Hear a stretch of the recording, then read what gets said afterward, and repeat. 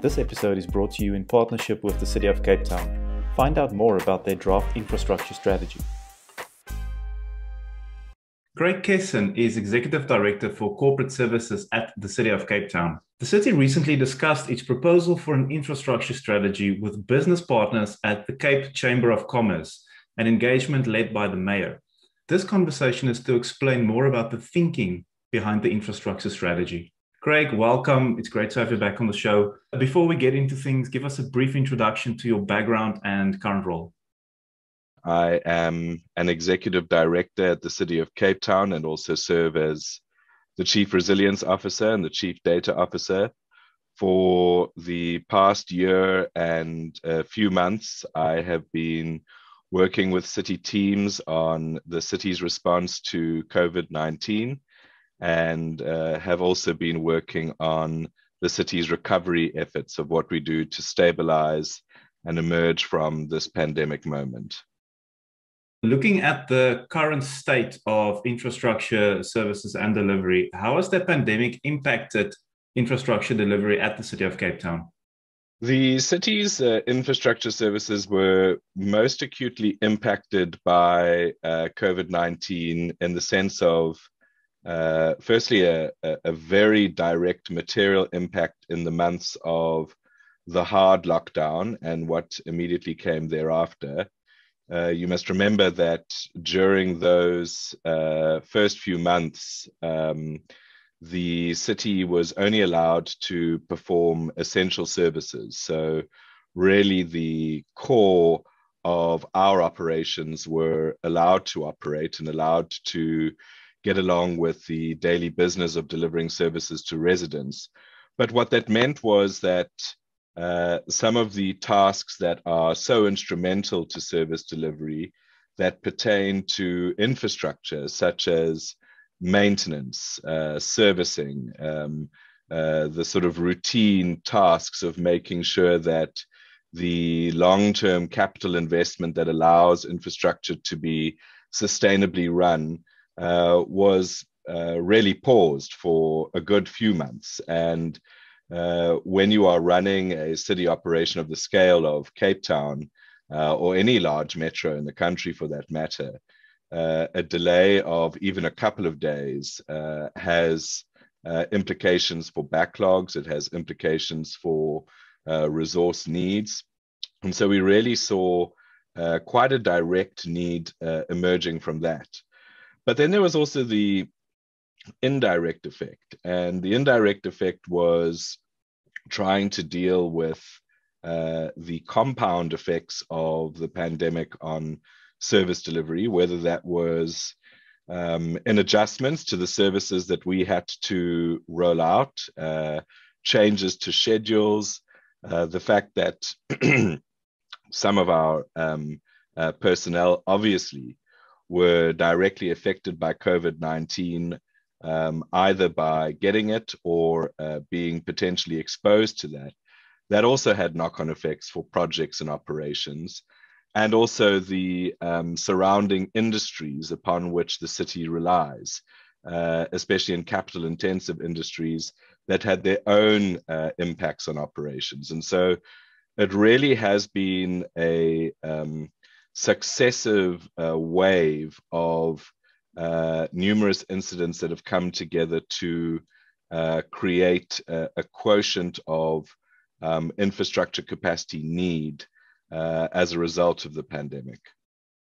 Although we are still very much in the third wave of the pandemic, let's talk about the road to recovery. What is the economic case for infrastructure investment? In as much as we've been affected by the pandemic in those direct and indirect ways for infrastructure services, there's always been a strong case for investing in infrastructure, especially at the local level. You know, I think that there are numerous economic determinants that really motivate for making sure that there is hard infrastructure in the ground to deliver reliable services that people know that they get what they pay for, or can have a dependence on if the service is delivered for free or subsidized in some way by the city government. And really, that has been the thrust of the City of Cape Town's economic planning for some time, has been to try and get that reliability of our capital program and infrastructure services right. And I think that where we come from and where we're going to in this time of pandemic also suggests that around the world, there is a case being made for infrastructure as being the basis of economic recovery, whether that is through hard investment, through big fiscal stimulus, as you see in places like the United States currently debating, and indeed in places like China, or whether it's just making sure that you are getting your investments right, they are coordinated, there is a solid business case for a predictable project pipeline, like we're seeing in places in Europe as well. That has been, I think, quite a common feature in talking about economic recovery from the pandemic. That is not necessarily contingent on or constrained by when the pandemic ends, or when we start to have a cycle of knowing when we emerge from the pandemic. And I think that that's important, because if you were going to constrain yourself by thinking about, a set linear point at which you can say, all right, now is the moment that we emerge from the pandemic, now we can start thinking about recovery, I think that you would be doing yourself a disservice. So the way that we've been thinking about it is, let's assume that because of all of the uncertainties that are happening at the moment vis-a-vis our vaccination efforts, the realities of variations of COVID-19 and how these interact, there is a working assumption that we have that it's still some time that we have to live with the realities of the pandemic, even as those realities change and we mature in our approach to those changes. But what that means is recovery starts with focusing on stabilizing yourself, stabilizing your operations, stabilizing your understanding of where and how you want to invest in the long term, and how you can react to these transitory shocks that are coming from the long-term stress of the pandemic, or at least the medium-term stress.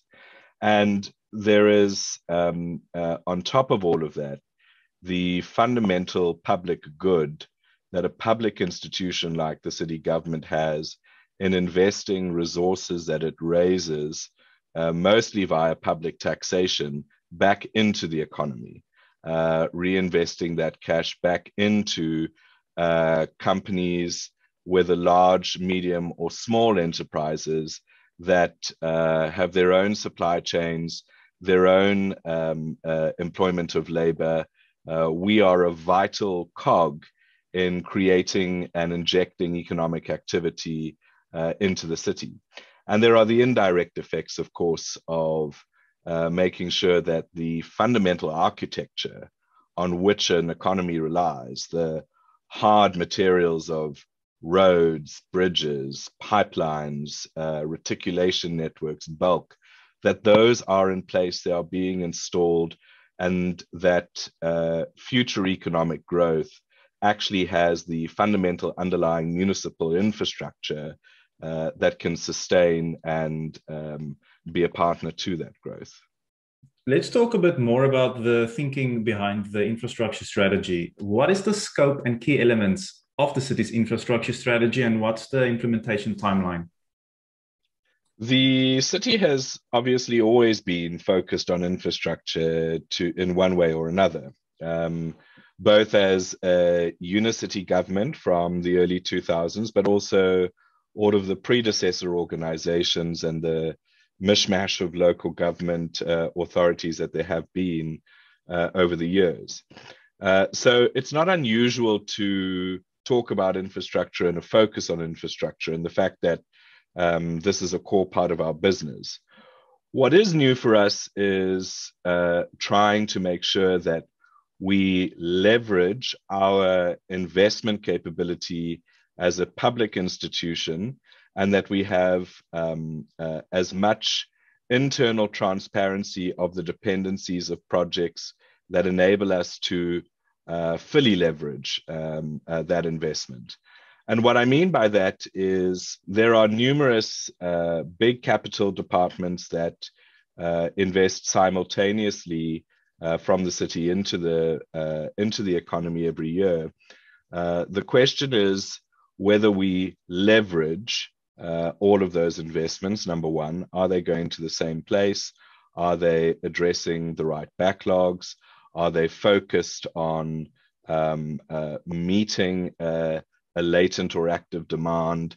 And moreover, is it efficient in the sense that if they are these big departments making these investments, are they suitably interlinked and cognizant of the dependencies with other city departments, with other sources of compliance in the city?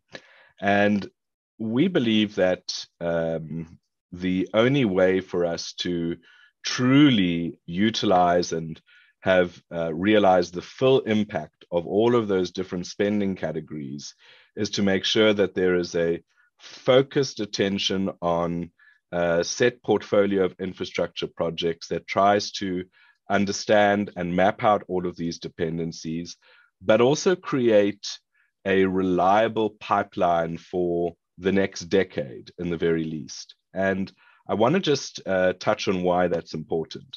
The city publishes every year 3-year capital budgets. That's what the law requires of us. And to a certain degree, we engage in projects that have a timeline longer than 3 years. In fact, relatively often. And there are stipulations in the law as to how we do that. But where we have had, I won't say a shortcoming, but certainly a gap, is thinking about what do all of the pipelines of projects look like beyond that 3-year period to a period of, say, 10 years. Now, we also have strategic planning documents that are based on 5-year intervals. So as I say, there is some contemplation of that. But our focus has been on going beyond just strategic intent to actually programming formal portfolios of projects that project into the next 10 years what each service department will be focusing on and looking for the interdependencies within them. And that is what is new for the city. It's new in terms of the detail, it's new in terms of the specificity, and it also gives us a better sense of what our future financing requirements are. And so, when one is talking about or the leadership or the council debates what the right taxation package should be for the coming year or the next 3-year cycle, they can also be informed by what commitments we have in our infrastructure portfolio and where they need to make choices in order to match the projected revenue packet that the taxation scheme brings in. So it's really trying to give life to a lot of strategic planning that's been done in the city in the past and actually translate it into reliable, programmed portfolios where one can select projects in which to invest and also be upfront about where projects rely on other departments or other projects or programs to make sure that we leverage that investment intelligently. And the benefit of that for the external parties, and certainly for the residents of Cape Town and those who seek to make their own investments in the city, is that we would be able to point to a pipeline that gives a sense of where we are going in the medium to long term in the city in a way that is reliable and that goes beyond, as I say, merely strategic language or indicative language that you would find in strategic documents to project plans that have a basis in reality.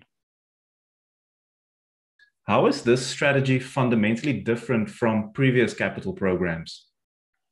the city has had for some time the publication of something called sector plans, which is where our big capital departments give their intentions for certain incremental periods over time, whether it's 5, 10, 15 years, to try and give direction for what their development impact in the municipal boundaries is going to be in the short, medium, and long term. And the intention behind that is, again, to try and give some sensibility to the resident of understanding where and how the city is going to be shaped. And that obviously also has a theoretical benefit for business, for social stakeholders, for development and the like. What we have done in the past 18 months to 2 years, and so preceding COVID, is actually placed a lot of focus and attention on trying to get technical projections and details of sector plans right. And what I mean by that is some of our sector plans in the past have been very good. Some of them have been not as good as others. And we wanted to get a uniform standard. And that uniform standard was designed around trying to understand what does future demand look like in our view, and in the technical experts in the sector's view look like. What does the shift in consumer behavior and resident behavior look like? And how do we strategically respond to that? And then critically, what is the portfolio of projects that needs to be in place in order to enable that strategic response? And so what that is a teasing out of far more detail than we've ever had, and actually creating a real-time proposed commitment to future projects to enable a strategic mandate or a strategic intent. Because the problem with a strategy document, as you will know, is that it can remain just that. It can remain a document that has little purpose beyond interesting reading material. So locating it in real terms means translating it into project portfolios. And that's what our focus has been on for these past few months. And as I say, almost 2 years. And that package, to give an example, because it's well known in the public domain, in the instance of our water sector, the water sector plan will be based on the council adopted water strategy, which gave a projection of what a change in the water sector and Cape Town's relationship with water needs to look like in the medium to long term. And so that has been obviously very carefully publicly vetted. And it is the articulation of that strategy that then forms the basis of the sector plan and what the portfolio of projects look like in order to enable that sector plan. And then there is, supporting detail of what does future demand look like with changing residents' water usage patterns that emerged from the drought. People have excellent new water behaviors in Cape Town where they are far more conscious of their water usage or utilizing different sources of water, recycling water in their homes. And so that has an impact on the nature of the utility. And so again, that also requires a strategic response. So the purpose of the technical plans and these technical sector plans is that when the moment comes for consideration for the residents of Cape Town to consider their next 5-year strategic plan, those technical sector plans also need to be published at the same time in order to create sector-specific contexts for residents to apply their minds to, and indeed other stakeholders.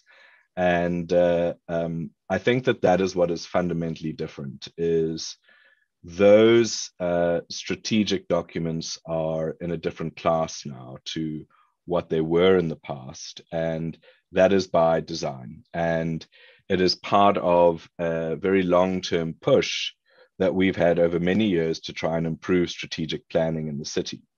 And where it comes together quite nicely is that in this moment of the pandemic, where every cent counts, not least in what we are charging residents for the services we provide, but also the knowledge that, unlike a place like the US or the EU, we won't necessarily get new tranches or new grants from the national fiscus in order to invest in new infrastructure. I'm not saying that's not going to happen, but I'm thinking about it in terms of the city's standard budget.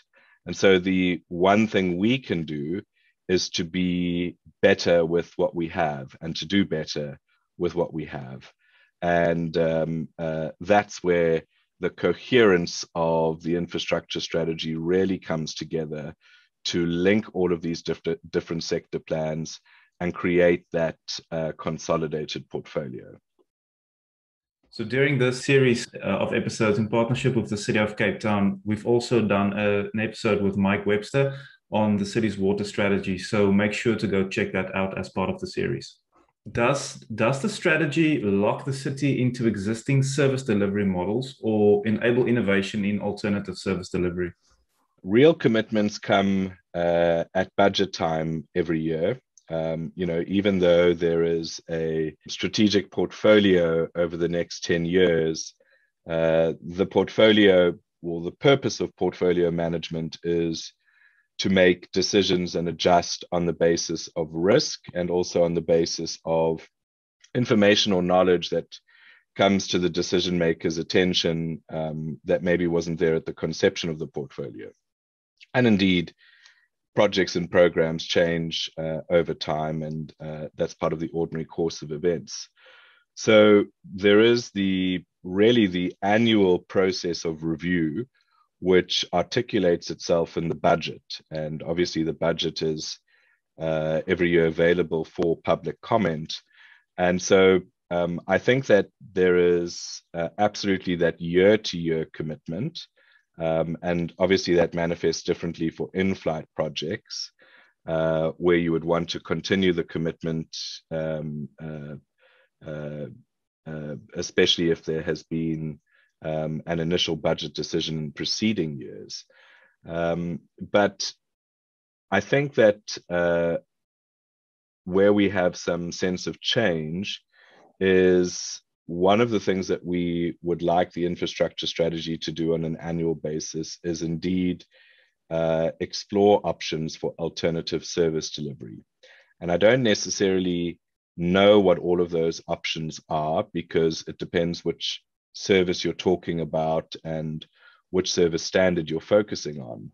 But there is definitely resident behavior that I think is exciting and innovative that we need to be a part of, and we need to factor into our policy and strategy choices to support viable alternative service models insofar as they are compliant in our space and accord with our overall objectives. But I say that because the quantum of delivery over the next few years, the next decade, and beyond that, does require the city to think about different ways in which services can be delivered. And remember that there's a service delivery model that has not necessarily been refreshed for changing and dynamic conditions. And those dynamic conditions include the fact that we have and continue to have, and one of our strengths being an urbanizing population that is moving to the city, that has an expectation of services across all levels of the market. And we have to think about what is the most sustainable way to deliver services for everyone. And at different sectors of the, segments of the market. And where I talk about Cape Townians having responded in exciting ways to changing service demands, I think that energy is a very good one. Because of the unfortunate realities of load shedding, many households have explored alternative means of sourcing their electricity, whether that is for those that can afford it, some level of solar power or PV power, or even smaller scale generator or inverter capacities, or alternative sources of looking for energy supply to the household or business. That is a response to a changing utility reality in the supply of electricity. And the city structure, and certainly the rationale for municipal electricity departments, was not really set up to contemplate those alternatives. Luckily for us in the city of Cape Town, we made the decision a few years ago to think beyond just being a municipal electricity service provider and try and expand our thinking to the broader energy market, which is a journey we're still going on and have very much more to do. But we've taken those positive steps. And that's what I mean by exploring alternative service delivery is we need to be cognizant of those changes that are taking place. And we have to factor them into our business models, into our utility models, in order to ensure that we are sustainable for what the future needs are of our populace and how they respond to those future needs.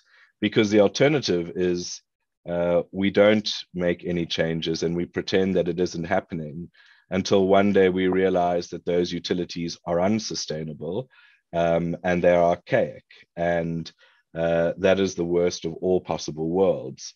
And hence, that logic of seeking alternatives is very much a big conceptual underpinning of the infrastructure strategy. To learn more about the city's energy and sustainability strategy, make sure to listen to the conversation with Kadrina Sip. What is the strategy's thinking around reaching low income and declining neighborhoods?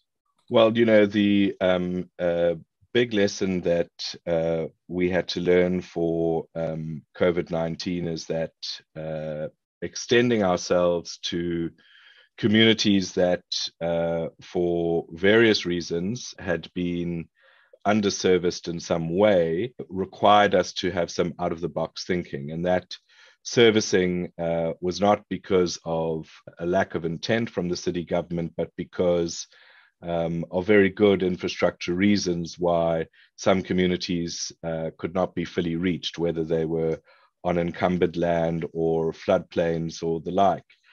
And so there had to be a level of creativity there. And I think that that spirit of creativity remains very much in the infrastructure strategy. And where we want to extend ourselves is in thinking about where there are backlogs across the city. And there are backlogs in both historically served and historically underserved communities. And part of the infrastructure strategy's thinking is to map all of that out for decision makers using actually live data that we get from our service request system to overlay with the engineering master plans and maintenance plans of the service departments to see, are we matching where our supply of service delivery plans tells us where to go, i.e., this is where we think maintenance is required because the engineering plans tell us so. Are we matching that against the demand that we are seeing from all residents in the city, where our service request system is a very good barometer of where there might be consistent service delivery complaints or failures that sometimes have their genesis in an infrastructure failure. And so one of the ways that we have tried to make sure that there is no area that is neglected in that service request system, because not all parts of the city use it equally, is we have empowered city officials and city teams to go into areas of the city that have not historically used our service request system and log visible service delivery failures or service delivery issues to make sure that those communities are adequately represented on our data systems and that there are no data silences geographically across the city.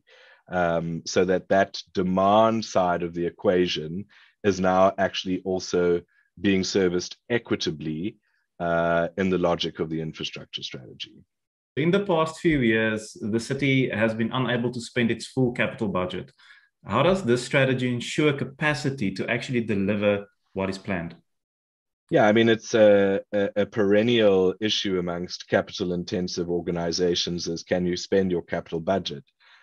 One thing I'll say about the city, and I think that the infrastructure strategy is a very nice evolutionary point on our capital spending journey, is that over the past decade, we have invested in systems, methodologies, tools to try and improve capital spending. And for the most part, that trajectory since around 2014, 2015 has been an upward trajectory and not necessarily always consistently so. There have been variations over that period, but the net spend has been improving over time.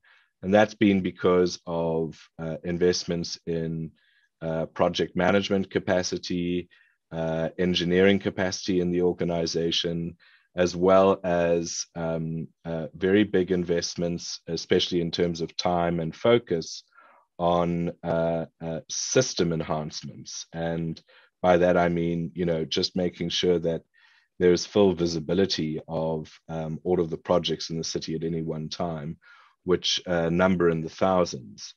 Having said all of that, we are still on our journey of improving capital spend. And, every year we have a target that we want to spend more than 90% of our capital budget.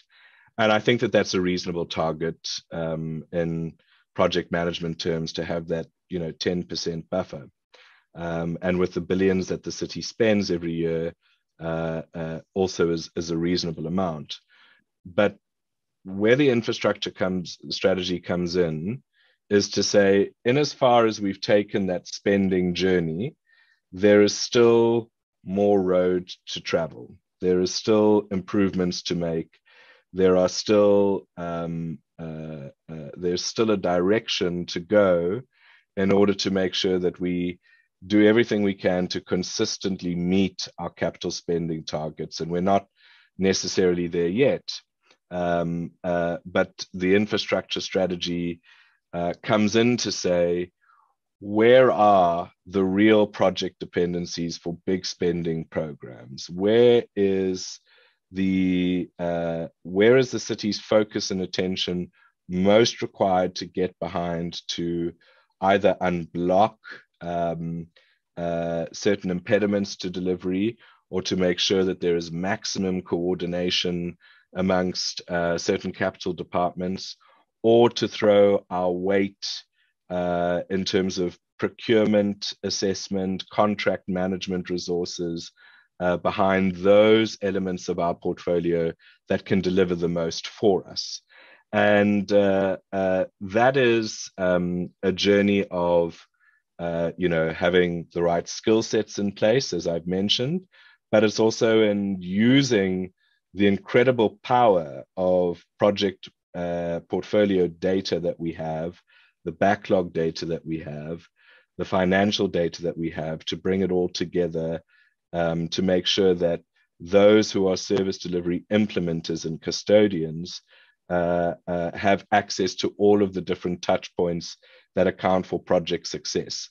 And of course, think about that, that so many big projects or programs have to go through a very complex machinery in local government or city government to be implemented. There's long lead times for procurement. There are very, very detailed provisions for contract management. There's adjudication for, which contract is the most expeditious to oversee a particular project.